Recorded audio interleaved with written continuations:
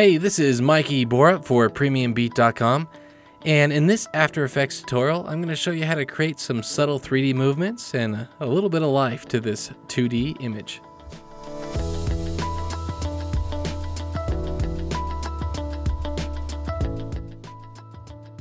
Now, this movement was created using a couple of methods. One was the puppet tool, and another one was the displacement map. And I'm going to show you how to do that right now.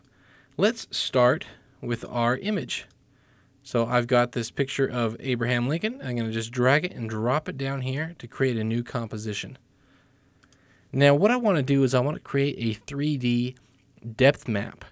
And what a 3D depth map is, it's a black and white image where the parts that are closest to the camera are lighter in color and the parts that are furthest away from the camera are dark. So white up close and black way in the background. And so what I'm going to do is I'm going to take this and I'm going to use it as a map to kind of build my depth map on. So I'm going to just duplicate that layer. Go ahead and hide that bottom one for now. Let's give this a name. Just call it depth. And let's get our paintbrush tool. So I just grab the brush tool and I'm going to double click right on this. We're going to really just worry about the face because we're going to crop it in like how we had it in the example. And so what I'm going to do is I'm going to start with just black. And let's, over here, these are my settings for my brushes. I'm going to bring the hardness up a little bit, bring my diameter down, and let's come in, make sure my opacity is up, and let's come in and I'm just going to kind of just right around the edge. I want the background to be pure black. It's way in the back. And I'm not going to be completely exact, but you want to get pretty good. Because what I'm going to do is after I'm all done with this, I'm going to really blur this depth map a lot to kind of soften the effect that it has. So it's not really wild.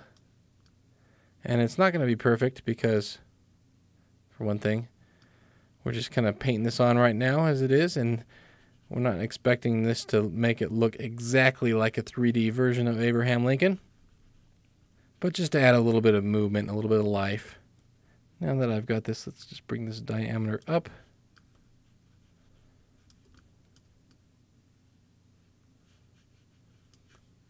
Okay, there's the first part. Now after this, let's go back to look at our example. We cropped it right about there, so I don't need to really go down below that.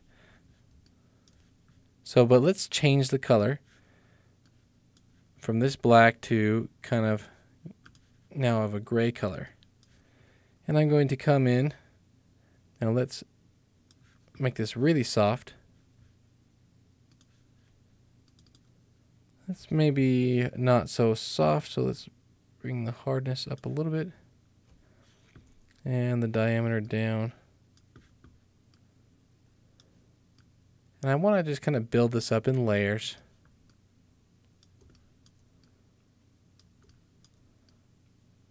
Maybe this down here, the collar is a little bit further away, so I'm going to make it a little bit darker.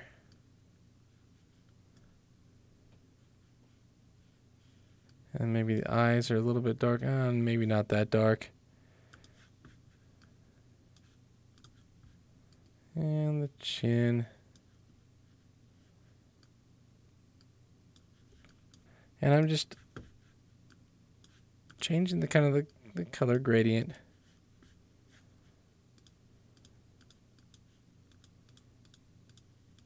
And let's bring the diameter down.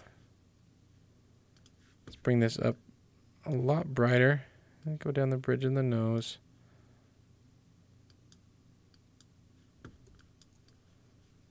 And the lips.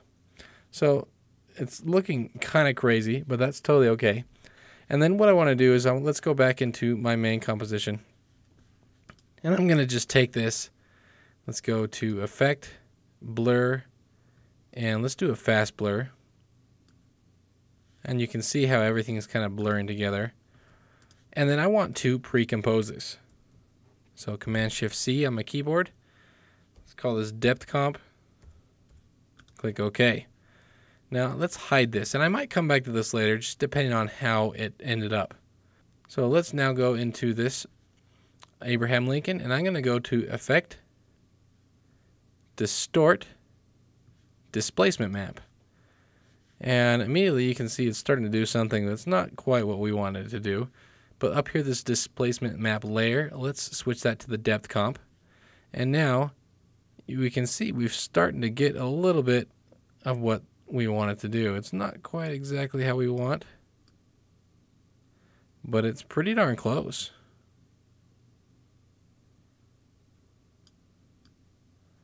I don't even know if there's much I would do to that. But what we can do is I can come in here. Let's take this depth map, and now let's go to Effect, Color Correction, and let's go to Brightness Contrast. So if we reduce the contrast, increase the brightness, it's going to change the way that the depth map works right here. So now it's a little bit softer, and that's pretty darn good. So what I want to do is I want to make this look like he's turning his head just a tiny bit. So I'm going to turn on the 3D movement, and let's tilt this.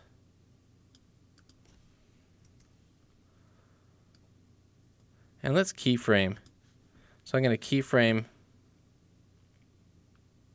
the Y rotation. I'm going to keyframe the horizontal displacement and maybe the vertical as well. We'll see what this looks like in the end.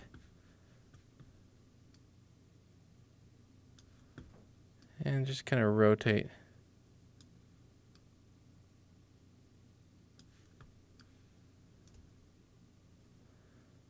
And you know what? I like that, but I'm not 100% happy. So what I think I'm going to do is let's swap these keyframes for the horizontal. So I just took the first one, put it at the end, and the last one. So now it looks like he's kind of turning his head. And maybe I will have the Y rotation not as much, so let's maybe start at 5 and at -5.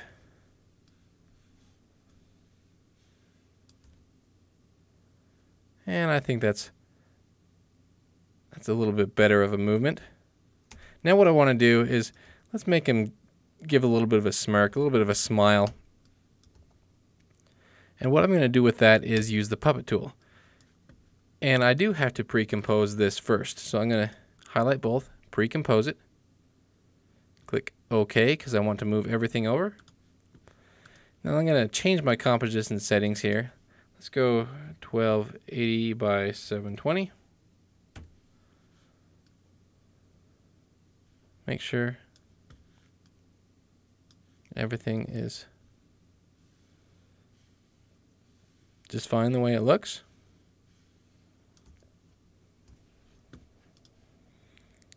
Now to create that smile, I'm going to use the puppet tool.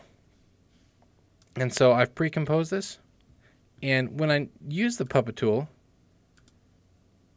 if I were to just come in here and let's start to smile, you see everything's kind of rotating around, and I don't want that. So I need to pin this down. So I'm going to put pins in the 4 corners. And I'm also going to put pins surrounding the mouth. And then after I'm all done, I'm going to bring my playhead to the center, right in the middle, because the mouth is always moving. And let's put in 3 pins right on the mouth. Let's go to the end. Give him a little bit of a smile.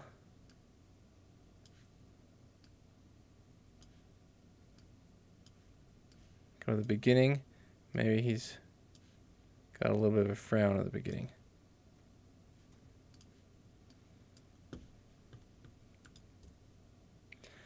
And as he rotates through, as he's moving, he's starting to build up a little bit of a smile. And you can see he's starting to smile a little bit. And maybe that movement's a little bit too fast, so I can come in here, I'm going to select this layer, hit U, it brings up my keyframes. So let's take those middle keyframes, maybe move them over a bit.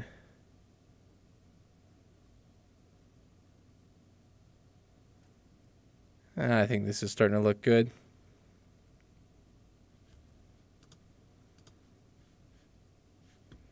And let's do a quick render, show you what it looks like in real time. Okay, so that's how you add some quick little bit of 3D movement, some kind of lifelike to a 2D image. And what I did, just a recap, is creating this depth map. And you can see it's not at all very precise, very exact. You just need a rough sketch of, yes, this is more forward, this is more back. And then the blur is going to make everything a little bit more smooth. And you can see it adds quite a bit of 3D movement to it. Now, if I wanted to go take this one step further, I would probably go in and cut out Abraham Lincoln from the background and replace the background with something completely different. I think that would add a lot. I'd be able to have the background move in 3D space. Right now it's looking a little bit funny, but that's just one step you can do. You would want to do that at the beginning before you did all the rest of the movements and the animations. And then lastly, using the puppet tool, remember you got to put some anchor points in there or it's going to go a little bit crazy, but that's not hard to do, and you don't have to worry about animating those because they're just there to hold things down while you animate the rest of it. So I hope you learned a lot from this. If you have any questions, go ahead and just put those down in the comments below. And I do check the blog, I check YouTube, I check Vimeo, and I like to answer these questions for you. And if you have a need of some great stock music, some stock sound effects, go check out premiumbeat.com. They've got a great selection. And be sure to look at their blog. They've got more tutorials just like this on their blog about After Effects, video production, all sorts of things. Thank you for watching, and I hope you learned a lot, and we'll see you next time.